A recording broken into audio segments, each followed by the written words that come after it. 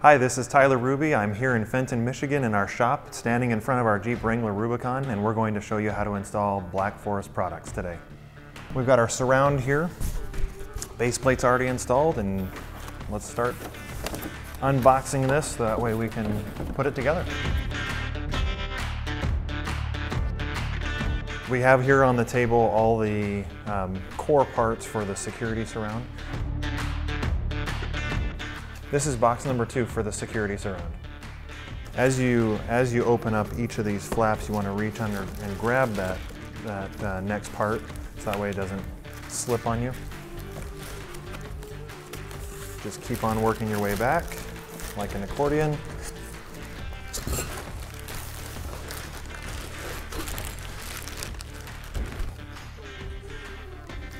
Here are all the parts from the second box. We've got our driver's side, our passenger side, and then the closeout panel as you'd see it as you go in and do the install. So we have these protective caps that we'll go ahead and install now, and these protect your vehicle's paint, and they also help reduce rattle when you go to do the install.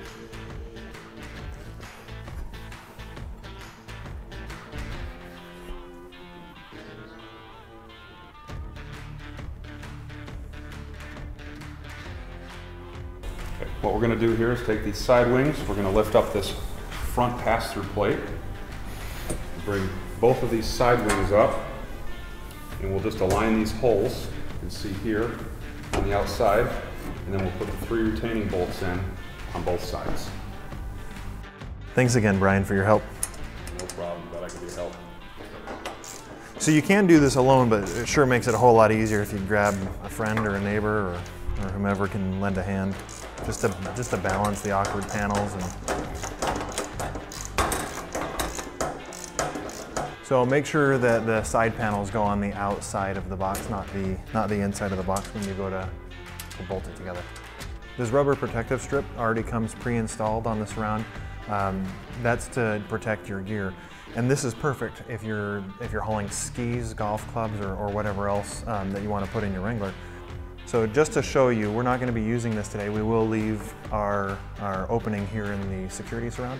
But for people who want to close out their security surround and not leave this pass-through, we included these thumb nuts and this closeout plate. It's important little trick is to install the thumb nut first on the driver's side. Again, this is the driver's side of the vehicle. If you install these first 2 on this side, then you can use the thumb nuts that are already now installed as your locator when you go to put on the plate. From there, I would then come up, through the front to then install the remaining thumb nuts. We'll go ahead and skip this step because we're going to leave it open. So next, we're going to go ahead and put on the surround lid. And again, it's good to have your friend, neighbor, or whoever else you can grab. It's easiest if you put on the rear of the surround lid first and then work your way towards the front. It'll self-locate that way. All right, here we are at the opening of the surround, the pass-through opening, and this is the front of the vehicle. So we'll just install these bolts like normal, like the others, and then I'll show you a trick on the sides.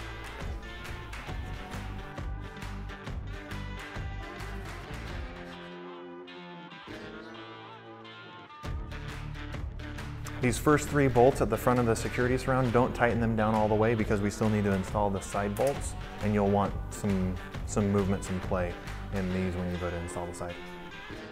For the side bolts, you want to reach from the inside and tighten the bolts going to the outside of the surround.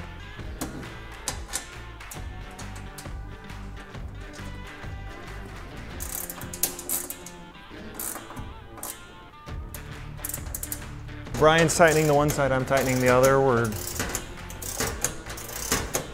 tightening them down. Also included in your kit are 2 types of grommets, a closeout grommet and then a pass-through grommet. The closeout grommet is obviously to close out whatever holes are not being used, and then of course the pass-through grommet is to then pass through a power cord for the fridge or whatever else you need to pass through. Depending on your vehicle, you'll either want to use the lower pass-through hole or the upper pass-through hole depending on where your outlet is located. Also here we have our P-clip, which if you're installing the fridge freezer, then you'll want to install this. If you're not running a fridge freezer, then this part is optional. And here's the mounting location on the outside, but you'll need to install this from the inside. Now the bolts are nice and tight, we're going to go ahead and carry this over to the Jeep. So this isn't too heavy, but it is bulky and awkward, so certainly helpful to have two people. Just set this down into place, and just somewhat align these holes on each side, and we'll actually begin locking this down by starting with the front bolts up here in the pass-through plate. Okay, so now that we've aligned the holes to the front base plate bracket, I'm just going to go ahead and start finger tightening these bolts into place. I'm only going to do these finger tight just because we have to align the rear bolts to the holes as well. We'll start on each side, and we just kind of move this around with just the finger tight.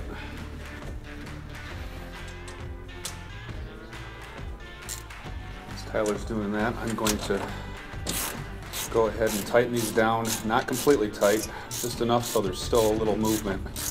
At the end, we'll have to be able to shift this around so we can adjust to each side. So now that we have all the bolts in place securing the surround top to the base plate, I'm just going to double check and make sure everything's still loose, so later when we do our final adjustment, everything's okay. Next we're going to install the side wings. We'll start with the driver's side, and it's important to pay attention to the sport bar surround here. What we're going to do is give it a nice even gapping around the surround. But this will close out the side of the surround, and you just set it there, rest it there, and then thread your bolt through. And one thing to note, Tyler, on these, notice that this previously installed cap is covering up an oblong hole. These oblong holes will actually align with your mounting locations for your OE hardtop.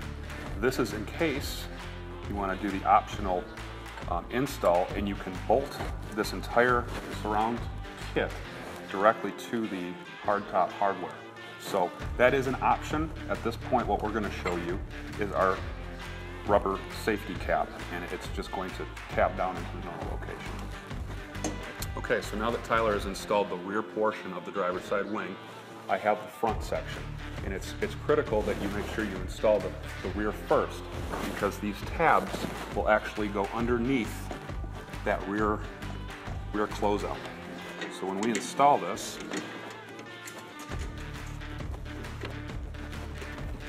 tab under here, notice that it follows right underneath in a nice clean fit. Maybe something to note as well at this point in time while he's torquing this down, just remember this point around the surround or the sport bar is not critical, just for the fact that we spoke about earlier. We'll adjust everything once everything's put in place. So for the two-door version only, because we're not using the rear seats, the seat belts obviously are not used as well. So there's two different options. You can either take the seat belt and not necessarily pinch it, but put it right near the sport bar and lock it down between the front and rear closeout panels as you're doing the installation, just as such here. So that would be the final product. Or you obviously still have the option of putting the closeout panels together and just leaving it in the front. That is your choice. I'm going to hold this in place as Tyler starts our bolts.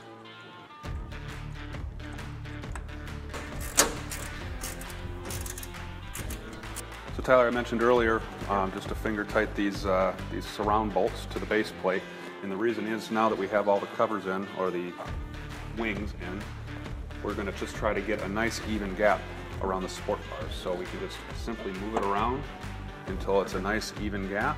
Nothing's touching, so we don't damage any bezels. And then we'll go ahead and torque these down. As Brian is torquing these down,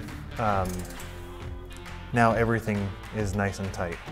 The base plate is tight to the floor. The surround walls are tight to the base plate. The wings are tight. Everything is nice and solid. There's two more steps. If you are installing the fridge freezer, we have that P-clip that I mentioned earlier, which we'll install here on the passenger side.